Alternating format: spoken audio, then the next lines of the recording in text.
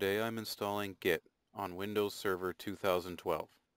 Git was originally written for Unix-like systems and depends on a number of standard Unix tools like curl, perlintcl, Unix tools such as diff and grep, SSH.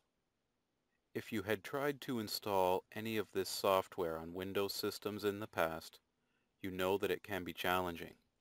Luckily, the MSY Git package has simplified the process. There is no manual installation for Cygwin, ActivePerl, Bash for Windows. Start by downloading the latest installer.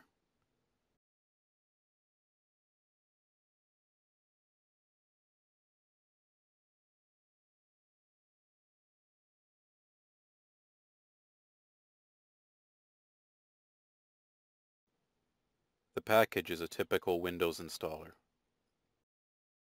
I used the default installation directory, the default components, and the default Start menu folder. The Git command line is one setting I change. The default is use git bash, but a bash prompt is not native to Windows. I always use run git from the Windows command prompt.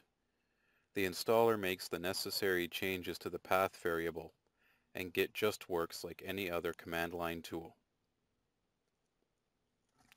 For the line break style, I leave the default settings, but this can be changed to meet your requirements. Some Windows applications might not handle Unix line breaks gracefully.